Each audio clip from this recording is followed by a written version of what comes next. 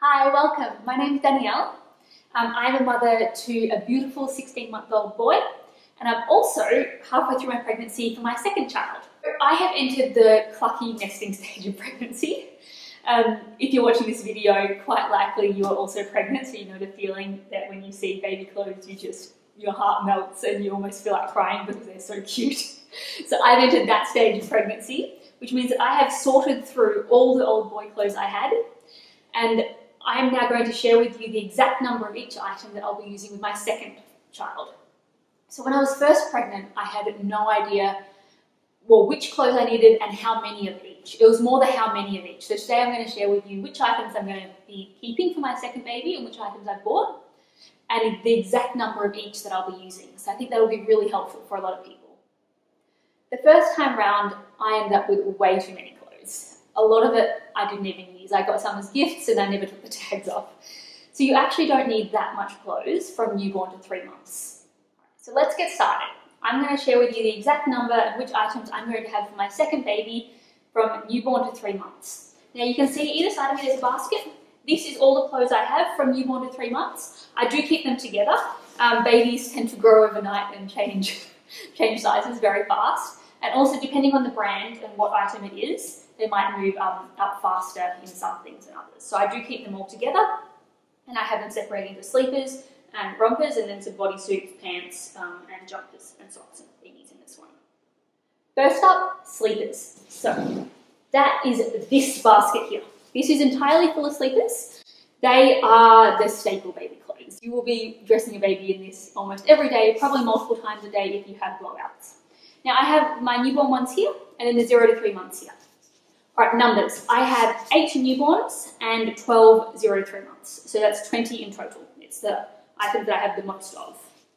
So let me take you through a few key sort of aspects that you want to look for when you get some newborn sleepers. Now you do want feet attached, especially for the newborn size. So you can see here, they have little feet attached to them at the bottom. This is so much handier than socks. Socks just tend to come off, they get lost, you lose one and the other one's useless. This is so much easier. You also want to look for ones that have little fold-over mitten hands. This stops the baby scratching themselves. When they're first born, they have really sharp nails and they're really hard to cut, so it's very helpful to be able to fold over these to prevent them scratching their faces. Now there are some onesies that have press studs going all the way down the front, and some onesies, like this one here, that have zippers going down the front. So they have a zipper that goes down the front all the way down to the leg. Some people love one, some people love the other. I actually love both. Zippers are faster, that is the benefit of them, and they also go from the bottom up, which is handy for in the middle of the night nappy changes. They are super fast.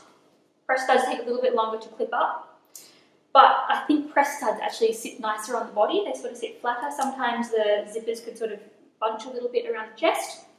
But I don't actually have one that I recommend over the other. I think they're both great. And with the press studs, you can also open from the bottom to do nappy changes in the middle of the night without having to take off the arms as well. Sleepers are the most important baby item that you'll be using. You will be dressing your baby in them every day. So I would really recommend getting some really cute patterns because you'll be looking at them a lot. Make sure the newborn ones have feet, but then with the 0 to 3 month, I have some with feet, some without. Same with the hands, I have some with, some without. You'll start being able to chop the nail a little bit better. Also in this basket here, I do have some short sleeve rompers. So there's short arm, short sleeve. So I don't have any in the newborn size, but I have 4 in 0 to 3 month size. So they're very cute. Probably more beneficial if you're having a baby in warmer weather rather than cooler weather, but they are very sweet. All right, let's talk bodysuits. Another staple. I have them in this basket here. Now they do come in different sleeve lengths. So they have no legs, they clip under the nappy, but they have either no sleeves, so little like singlets, or they have short sleeves like t-shirts, or they have long sleeves. So there are 3 different types, all bodysuits. Numbers. So in the bodysuits with no sleeve, I have 3 newborn and 5 0 to 3 months. In the short sleeved ones, I have 2 newborn, 5 0 to 3 months. And in the long sleeve, I have 5 newborn and 5 0 to 3 months. The reason why these ones I don't actually have that many newborn is they're not that much different, 0 to 3 months and the newborn sizes, because the length of the sleeves and legs don't matter as much, so it's just the torso length. So I found they moved really fast into the 0 to 3 month ones, and also if they were a little bit baggy, it didn't matter too much.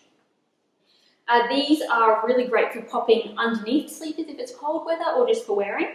They have little press studs that clip sort of between the legs, which keep them down. So I do not recommend having any vests or singlets on your baby. I didn't use a single one. They just ride up. They look a bit silly, but they also just ride up, so they're quite uncomfortable if the baby's lying down and they're bunched up around them. So I would recommend just having bodysuits and having no vests at all. Now the neck of these, some of them have an envelope neck here, so you can see it sort of folds over like an envelope. They're super handy. They're easy to put over the head because they stretch quite large. Babies often don't really like things going over their face. They also can then get rolled down over the body to taken off by the legs when there is a poo explosion. So very helpful. Some of them like this has a press stud, so it opens up to make the neck bigger. Also again, so you can put it over the head easily, and again, pop it all the way down over. This one has a row of buttons at the front, so they can come undone. It's a little bit trickier with buttons. Some of the ones that I have in the long ones also have a kimono style which go across, which is also really easy to take on and off because you can open it up, open it fully up, lay baby on it and then dress them and cover them. Again, if there's poo explosions, they're quite easy to get on and off. So kimono style are great. Ones with buttons on the front, ones with buttons on the arms, or envelope sleeves. You definitely want some form of ability to make it bigger around the neck so you can get it on and off. I have mostly just plain singlet ones because if you want to put pants with, you don't want sort of too much patterns or going on, and I often put them underneath onesies as well so you don't actually really see them. Next we're going to talk about jumpers. Depending on when you have your baby in the year, you'll need more or less. I have 1 newborn size jumper and 3 0 to 3 months size jumpers. Because they're going sort of over, it's not that much difference in sizing because they do have to be a little bit larger and way to fit over other clothing. So these ones are actually very similar in size. So I have 4. They are very, very cute. I love baby jumpers.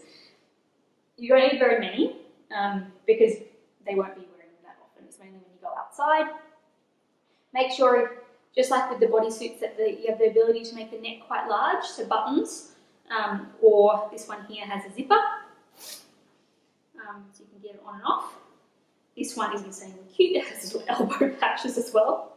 Now you'll notice there's something I don't have here, and that is a jumper with a hood. So they're adorable, they're so cute, and I had them last time, but hoods are not great for the really young babies. Use them from 6 months onwards, but for really little babies, they just get in the way. So babies can't sit up when they're really young, unless you sort of prop them up. So they'll be spending most of their time lying on their back, and the hood just gets in the way, or you need to put them over the head, and there's a little bit of a suffocation risk. So I would not recommend having anything with a hood. Just choose the ones without a hood, then they can sleep in them much easier and lie down much more comfortably. All right, so next we have overalls. Now overalls are my very favorite item of baby clothes, no matter what the age, from newborn all the way up to my son's age, which is 16 months. And it's not because they are practical, because when they're really young they're not practical. It is because they are the cutest thing you have ever seen. I don't have any in the newborn size. I have 4 in the 0 to 3 month size. In terms of recommendations, you don't need them. They're actually not very practical, but I love them, so I still have them. And I've still got 4. I put a little bodysuit underneath. Make sure you have something to clip under the nappy, otherwise it rides up. And these ones are more of a bit of a thicker material. The ones that are actually comfier for them are these more sort of soft cloth ones here. So get them by all means because they're incredibly cute, but you don't need very many because they're actually not super practical. Right. Next up, pants. So I have 3 newborn sizes and 5 0 to 3 month sizes. The pants are really good. They go with sort of over the bodysuits to make a little outfit. They're not quite as practical as the sleepers, but they are quite cute.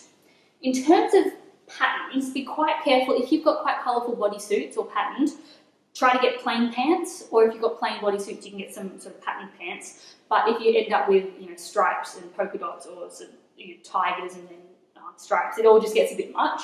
So make sure you do have quite a few plain ones within there. I really like the thicker, warmer tracky pants ones if you're having a baby in cooler weather. If you're having a baby in warmer weather, perhaps go with the more sort of tights that are thinner. The newborn sizes, I really recommend sort of getting quite a thick waistband. They sort of sit nicer on the stomach and it's really comfy for baby. So they look quite funny because they're sort of got very short legs and a wide waist, but these ones actually sit really quite nicely. Alright, shorts. I don't have any newborn size shorts, but I have 2 0 to 3 month size shorts. They're great, they're cute if you're having a summer baby. If you're having a winter baby, I wouldn't bother at all. Honestly, you'll probably just have them in a onesie and just have their legs out. So that's all the clothing items. I do have some hats, so I have 4 hats here. You notice that they're all quite plainly coloured, so these ones are sort of neutral but stripes and spots, and these ones are completely plain. I do recommend having plain colours for the hats because you'll probably be matching them with, just say this onesie, which is very colourful, and then if you had a really colourful clashing hat, it's not so great, but paired it with a really plain hat, it's very cute. 4 hats, you could probably get away with 2 or 3 really, and just make sure they're plain. And if you're having a winter baby, you might like a sort of a thicker knit one. Socks. I do have some socks, and I did keep them because I did use them a bit last time, but they will probably keep fitting from 3 to 6 months as well. So I've kept them mainly to be used when the baby's actually over 3 months. So I have 6 pairs here. They're quite colourful because that's what I had. I would actually recommend getting a plain colour. So just get, all black or grey or white. Don't get the stripes because, again, if you put them with a onesie like this, they end up clashing quite a lot. I also have 2 sun hats that are not here, but I do recommend getting a few of those, especially if you live somewhere that is warmer. Alright, now for some items that you do not need. Number 1, shoes. Babies can't walk. We all know this, yet we still often end up with some little shoes. The baby will kick them off, or they'll be really hard to get on, or they're really uncomfortable and not actually very good for foot development. So I wouldn't recommend getting any shoes until they're actually starting to stand up and walk, probably somewhere between 9 months and a year and a half, so you've got a while for shoes. Another item that you'll notice I do not have are any sort of singlet vests, t-shirts or long sleeve tops.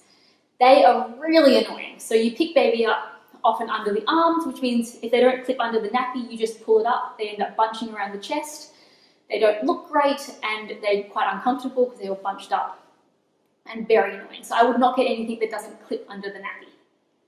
So that brings us to the end of the video. I hope that you found it really helpful to know which items and how many of each you need. Good luck with your pregnancy, and I can't wait for you to have your little boys and girls and to dress them in the cutest clothing ever. Bye!